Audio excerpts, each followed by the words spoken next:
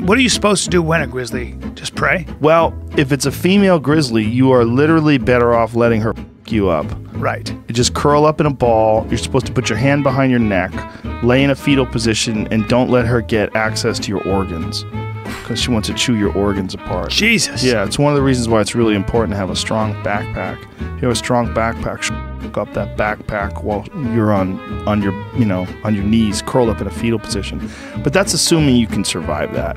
She's probably going to break your arms. She's probably going to snap your legs, bite into you in ways that you can't imagine the kind of force and power she can generate. I mean, she's trying to immobilize you. She wants to immobilize you as a threat to her children. Oof. But if a male's trying to kill you, it's usually because he's starving to death. They don't recognize people as a food source because they rarely eat people. Right. So that male, he probably has never eaten a person. And they're huge. I mean, it's a giant animal. What is it, 800 pounds? Sure. Think about